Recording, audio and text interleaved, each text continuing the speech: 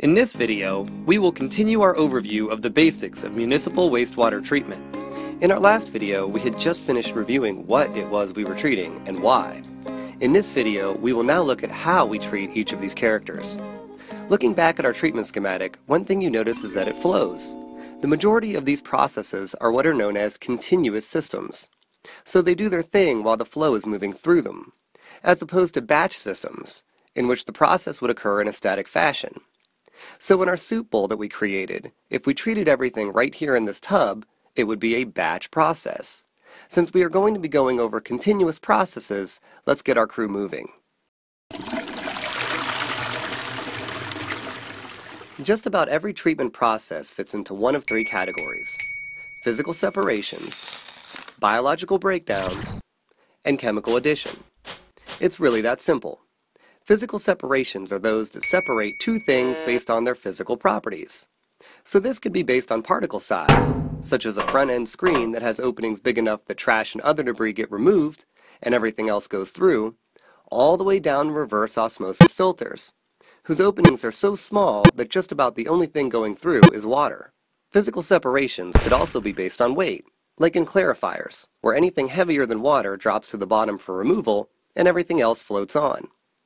Biological breakdowns are when we create the optimal conditions for certain microbes to thrive and pretty much sit back and let them do their thing, which is to ingest and break down complex organics, or what we have been referring to as unstabilized biological material.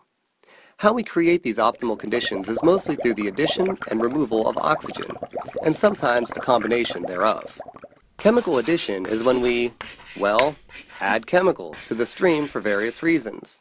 Mostly, it is to make two items that have the same physical properties have different physical properties so we can separate them using the first of the three categories of treatment we spoke about. This could be adding chemicals to make lots of small particles clump together and be bigger so they can be filtered, or heavier so they can be settled out, or using other chemicals to change the pH of water to make something that was once in solution out of solution to be filtered. Well, you get the idea. One other use of chemicals is to kill pathogens and viruses, and that's pretty much it. Now that we have established what we are treating, why we are treating it, the basic types of treatment we use, and whether we treat things in a batch or a continuous process, we can finally tie it all together. Sometimes you have to circle the airport a couple of times before you can land the plane. So, back to the soup. The first thing we want to remove are the large inert objects. This is done in the first step of our schematic. We do this primarily utilizing physical separations. This can be done by inserting a screen inside the channel, known as, wait for it, in-channel screens. There are then three basic ways these guys get the collected solids out of the channel. One is by rotating the screening material like a belt. The second is to have the static screening material and using externally moving parts to do the lifting, like rakes or screws. And the third is to make the screening material like steps that oscillate to lift the material out.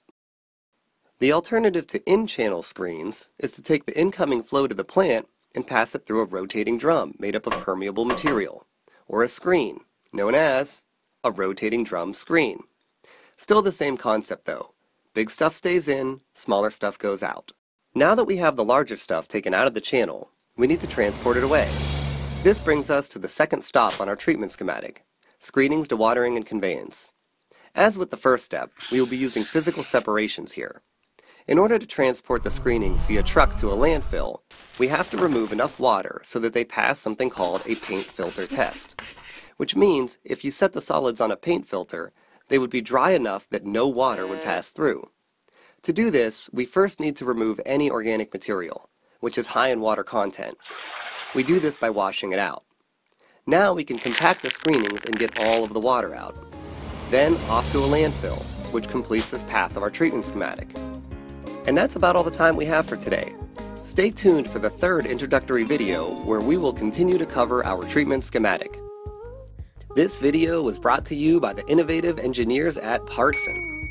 Click here for the next video in this series, and if you found this video helpful, please be sure to like and share. If there's anything water or wastewater related you'd like to see in a future video, be sure to let us know in the comments section, or on our Facebook, LinkedIn, or Twitter pages.